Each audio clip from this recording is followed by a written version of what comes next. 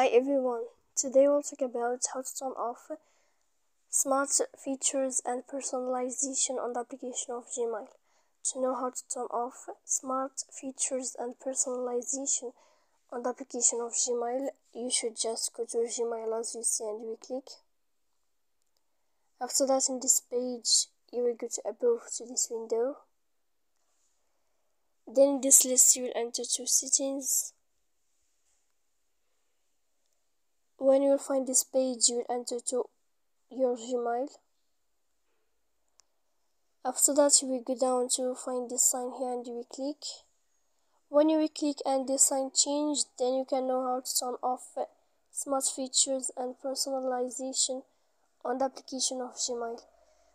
So please don't forget to support us by like and subscribe.